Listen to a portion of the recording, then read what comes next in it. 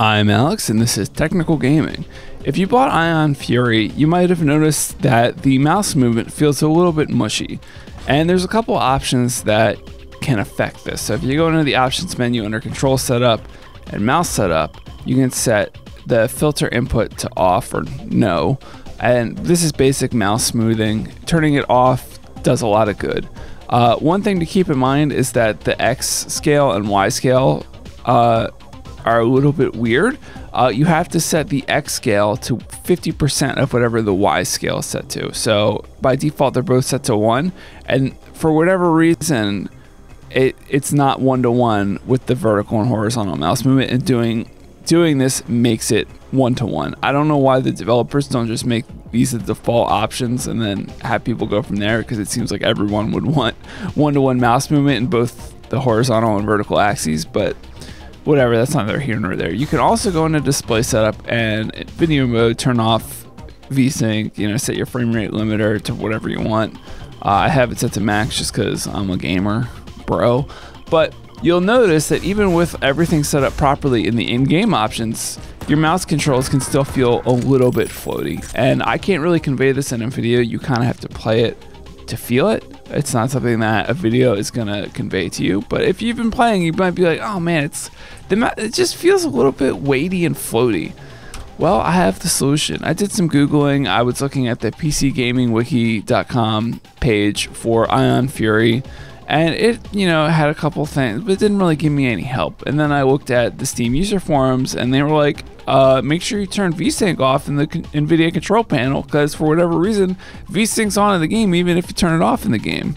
So that's what I did. I added it to the program settings options under manage 3D settings in the NVIDIA control panel, and it was like night and day. Like automatically, it just felt better. So clearly there's some level of VSync running in Ion Fury even if you have it off in game.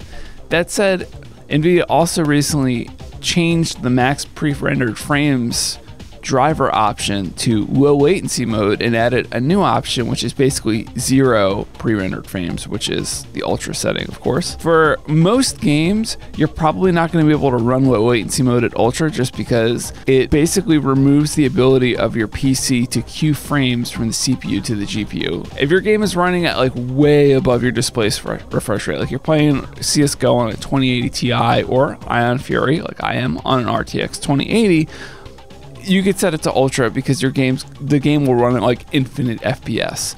Off is for if you have a weaker GPU or you're playing a really intense game and getting very low FPS out of the box. Anyway, I hope this helps you play Ion Fury a little bit more precisely. It really helped me a lot, and the game feels so much better now, and I kind of hope that the developers take note of this issue and do something to address it, because the game is fantastic. And part of what makes it fantastic is that it's an homage to the classics of the PC FPS gaming genre. Ooh. And it would be a shame if weird mouse input issues plague this game for the rest of its life because the developers didn't address them directly. It's one of those things where in like 5 or 10 years when this game's on sale for $1 on Steam, people are going to be like, I bought the game, and for a game that looks like Duke Nukem, it sure plays like doo-doo. And they're gonna, most people aren't gonna look at the Steam forum, so hopefully the developers implement a fix for this problem. Until then, I'm Alex, and this has been Technical Gaming. If you enjoyed the video, leave a like or comment saying what you appreciated about it.